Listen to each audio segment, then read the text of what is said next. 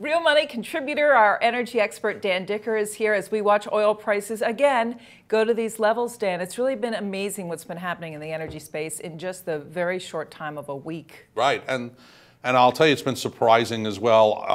The outcome of the OPEC meeting in Vienna, very much expected by anybody, you know, who's looking even halfway at the oil markets, and you know, an unlimited kind of production quota has been basically in place for the last year anyway.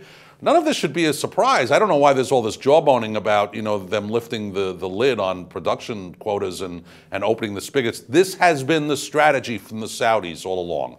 This has been the strategy to try and let the market decide, glut the marketplace, let the market decide what the price is, fight for market share, and ultimately destroy, not maim, but kill U.S. E&Ps, Canadian oil sands players, Brazilian offshore players, Mexican offshore players, our own Gulf of Mexico players. There is a plan to destroy these non-OPEC players, and it's working.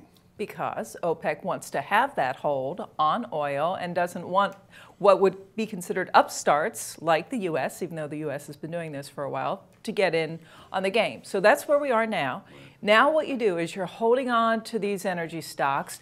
You know, you're thinking about what happens beyond this low price environment, or do prices go down to $20 as has been chatted about now? No, and I've written a number of pieces on Real Money on why I don't think that oil gets down anywhere near that two handle that Goldman Sachs has famously called for. But what's important is that it doesn't have to go down there for this to be a very destructive period for oil E&Ps, both majors and the independents here in the United States and elsewhere. So even at these prices, at 38, 39, 40, anything under $50, all of these players are going broke slowly, but they are going broke. The question now is, you know, where are you going to find value in the space of energy stocks? Now, I've always, you know, touted a couple of what I call the survivors in the space.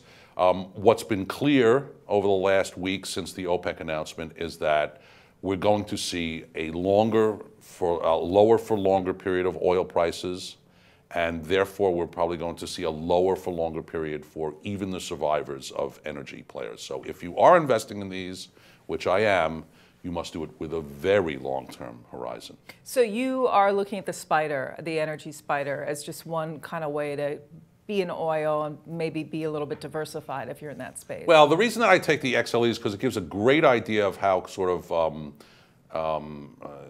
how after the fact the reaction to oil companies has been. And I think that is what I'm telling you, Rhonda, is that the energy markets are figuring out, and the oil stocks are figuring out, that the Saudis are out to kill. They're not out to maim. They're out to kill, and therefore a lot of these energy companies inside the XLE are not going to survive this low energy price for the next 8 months to a year. They're just not. And that's what's the reaction has been inside the ETF and inside oil stocks in general. We're glad you're tracking it for us. Dan Dicker, thanks so much. I'm Rhonda Schaffler for TheStreet.